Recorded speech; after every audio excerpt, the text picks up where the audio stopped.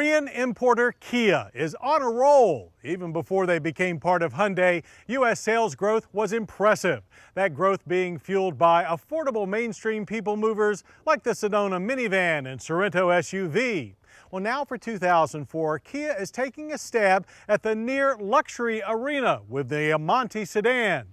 Is Kia reaching too far too fast, or is the Amanti yet another Kia winner?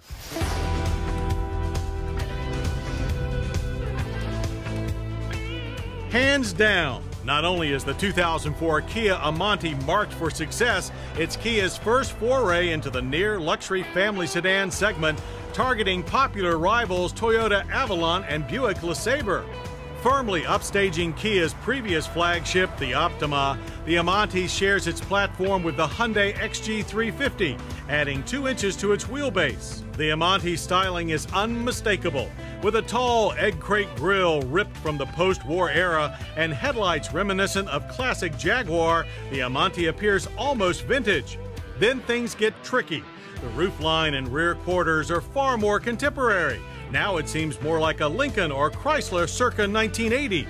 Even more high style carries over to the Amanti's luxurious interior. With its wide European-style dash, convincing wood grain accents, and our car's optional leather trim, it's the most generous and upscale Korean import we've ever seen by a long shot. Gauges are clean and proportioned, and the tilt leather-wrapped steering wheel boasts redundant audio and cruise controls. The center stack features standard dual-zone climate control and CD cassette audio. Our car, with the leather package upgrades, adds a 270-watt Infinity sound system with an in-dash CD changer and a trip computer with 4-inch LCD screen.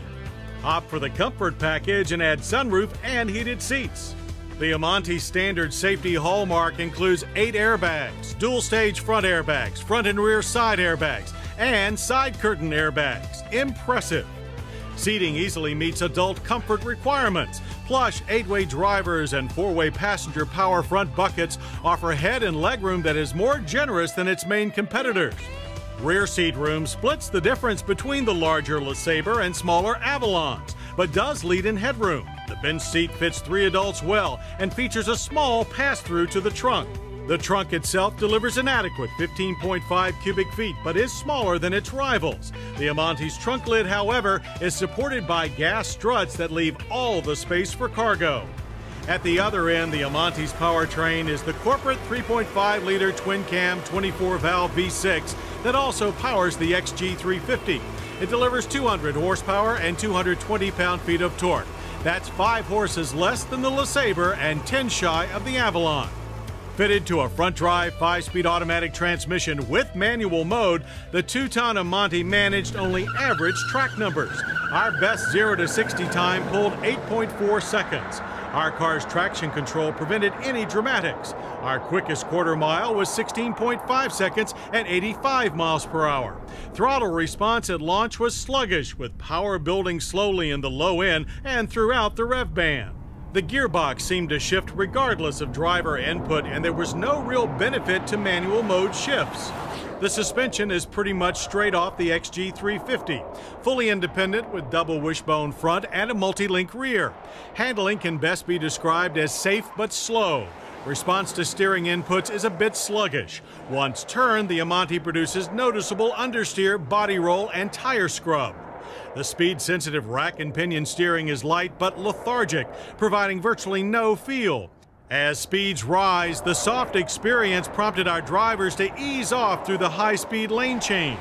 Yet, with optional electronic stability control, the Amanti remained firmly planted.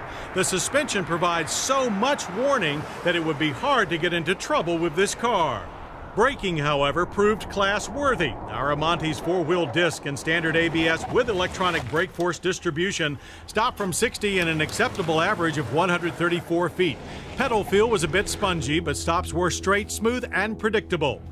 But like most in its class, what the Amanti is really tuned for is smooth boulevard cruising. Its quiet ride and soft presence on the road proves it's a worthy competitor among rivals. We know more than one Lincoln town car owner that wanted to know much more about the Amanti. Actually, fuel economy is closer to the V8 town car than to its main V6 rivals. EPA fuel economy is 17 city, 25 highway. In a mixed driving loop, expect 22. Both the LeSabre and the Avalon are rated at 20 city, 29 highway.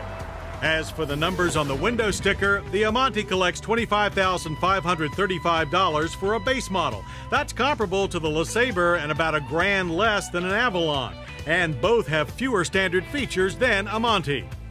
With its unique, somewhat classic but still good taste looks and high content, the Amanti is an impressive first foray into premium sedans for Kia. It certainly is a more luxurious car than consumers expect from a Korean brand. Plus, it has a 100,000-mile powertrain warranty that dwarfs the competition. So while the 2004 Kia Amanti may not seriously challenge the leaders in its near luxury family sedan class, they'd certainly better take notice.